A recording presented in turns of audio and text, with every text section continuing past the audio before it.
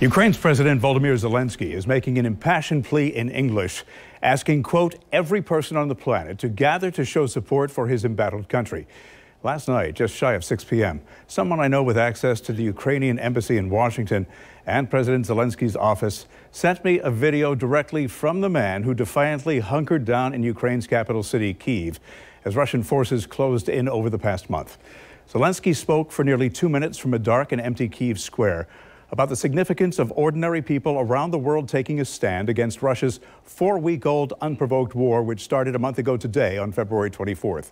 Here is that video that was sent to me from Zelenskyy's office. The war of Russia is not only the war against Ukraine. Its meaning is much wider. Russia started the war against freedom as it is.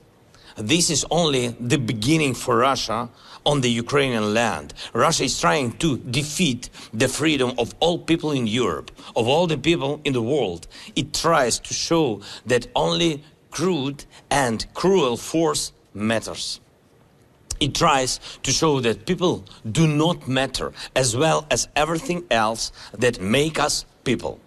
That's the reason we all must stop Russia. The world must stop the war. I thank everyone who acts in support of Ukraine, in support of freedom, but the war continues. The acts of terror against peaceful people go on. 1 month already. That's long. It breaks my heart, hearts of all Ukrainians and every free person on the planet. That's why I ask you to stand against the war, starting from March 24th, exactly 1 month after the Russian invasion. From this day and after then, show your standing. Come from your offices, your homes, your schools and universities. Come in the name of peace. Come with Ukrainian symbols to support Ukraine, to support freedom, to support life. Come to your squares, your streets. Make yourselves visible and heard. Say that people matter, freedom matters, peace matters, Ukraine matters. From March 24th, in downtowns of your cities. All as one together who want to stop the war. And today is March 24th.